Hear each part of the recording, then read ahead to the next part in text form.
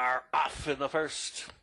Down the center of the track, Fine Diamond shows speed as a long shot. Up the inside is Beetlebomb. Then further out comes Freedom Alley. Out there 5 wide will be Vineyard Dreams. Moving up between horses, Quality Soldier. Up the rail comes Shenandoah. And right behind that group we have Quality Soldier, Super Sam, and the link back caught wide as Haley's Little Dixie, last of the group, is surfing up. Opening quarter went 23 and 4/5 seconds, and on the inside, short lead still for Fine Diamond. Matt McGowan on a 99-1 shot. Now taking over, though, Freedom Alley sprints away by a length and a half, and moving up into second between horses, Beetlebomb, joined in third by Shenandoah, as that long shot drops back quickly, Fine Diamond. And on the far outside comes Super Sam, moving up with Beck's Bad Boy. A half mile was 47-3 on the lead. It is Freedom Alley and Antonio Lopez alongside second. Beetlebomb and Angel Cruz try to put the pressure on the leader and come out, take it away. On the far outside, 3 wide, Super Sam now